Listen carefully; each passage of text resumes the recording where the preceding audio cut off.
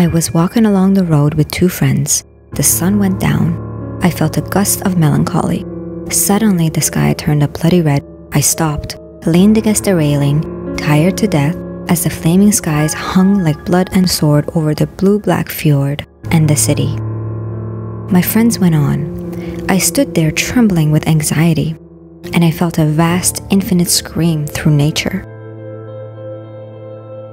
Widely regarded as one of the world's most famous and recognizable paintings, The Scream by Edvard Munch, or more accurately named The Scream in Nature, is one man's experience of a walk in Oslo one evening. That's the moment depicted here, a moment of feeling untethered, of feeling alone in this vast universe. The painting's simplicity has helped it to define our shared collective experience of feeling anxiety sitting just below the surface of the self. The Scream was imitated, parodied, and after its copyright expired, it was outright copied. You may find that you are more familiar with this image than you think. Maybe you've seen Andy Warhol's series of silkscreen prints, or Kevin McAllister's poster for the movie Home Alone, or the ghost face mask in the Scream series of horror movies, and most widely used of them all, this emoji, face screaming in fear made to resemble the subject of the painting. The figure on the bridge, who may even be symbolic of Munch himself, feels the cry of nature, a sound that is sensed internally rather than heard with the ears. Munch wanted to express internal emotions through external forms and thereby provides a visual image for a universal human experience. He became familiar with death at a very early age. His mother died of tuberculosis when he was only 5 years old. He lost one of his sisters to the same disease when he was just 13, and he himself also had tuberculosis. Not to mention, his other sister suffered from severe depression and was committed for life to a mental health asylum.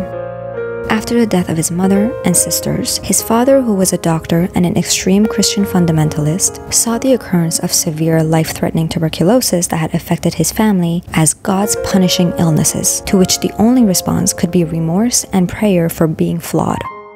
His father suffered from deep depression and violent temper, as well as fanatical visions of his own and his surviving children's eternal damnation in hell.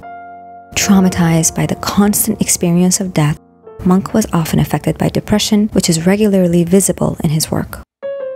His artwork often deals with themes of anguish, melancholy, fear, death, and pain. We can often see his use of shadows and rings of colors around his figures that emphasizes an aura of fear and anxiety. Munch's painting, titled Self-Portrait in Hell, is made to express his feelings regarding his life at the time as a man and as an artist, a private hell. He recalled shortly after his 70th birthday, "Sickness, insanity, and death were the dark angels standing guard at my cradle, and they have followed me throughout my life." His father's oppressive and religiously fanatic temperament, on top of his own poor health, helped inspire his dream, or rather nightmarish artistic vision. His fear of life and his illnesses are indistinguishable from himself, and their destruction would destroy his art. Another painting of Munch's that displays his inner struggles with mental illness is Sick Mood at Sunset Despair, painted in 1892. It's very similar to The Scream at first glance. The colors, the location, the format, the proportions, everything is identical except for the main character. Here, the piece didn't challenge the traditions of painting like The Scream did. The Scream was Munch's breakthrough. Munch made several attempts before arriving at this famous figure. His initial sketches show an elegantly dressed man gazing across the fjord with an air of melancholy. A fine image, but not particularly iconic. Gradually, the figure becomes more anonymous, both universal and non-human, before turning towards the viewer in its distinctive pose. The non-specific appearance of the subject permits everyone, regardless of age, gender, or cultural background, to recognize in it something of themselves. The painting consists of three main areas: the bridge, which extends from the bottom right to the mid-left section of the foreground, the landscape, which includes a lake or a fjord, the shore, and some hills, and the sky at the top, which stimulates a sense of motion with its curving lines of orange, yellow, red, and blue-green tones. The two faceless figures on the top left are Munch's friends that had accompanied him in that moment. They continue on their path and have left Munch behind. Lines are of great importance here. The bridge and the figures are strictly linear and geometrically positioned. Yet the natural elements, the landscape and the sky, appear to weave into one another. He has achieved to be extremely expressive with his choice of brushstrokes whilst not including anything of form. On the top, there's a barely visible pencil inscription that translates to, "Could only have been painted by a madman."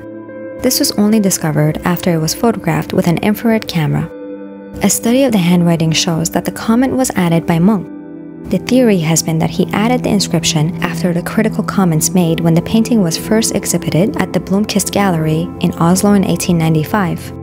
At the time, there was a lot of criticism and many questioned Munch's sanity, so much so that one medical student even called him crazy. There is good evidence that Munch was deeply hurt by that criticism, being sensitive to the mental illness that was prevalent in his family. The Scream represents a key work for the Symbolist movement and is an important inspiration for the Expressionist movement of the early 20th century due to its vibrant and unrealistic colors. It shows a new way of creating art.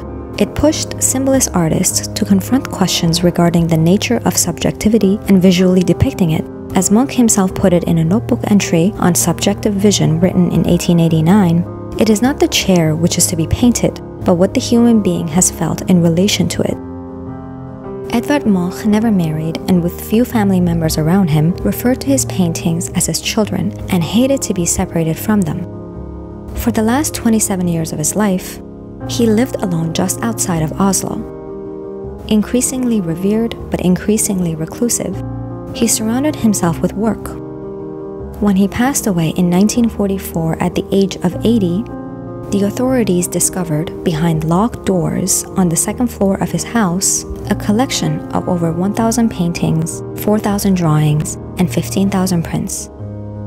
Yet in a final irony of his difficult life, Munch is famous today as the creator of a single image, which has obscured his overall achievement as a pioneering and influential printmaker and painter.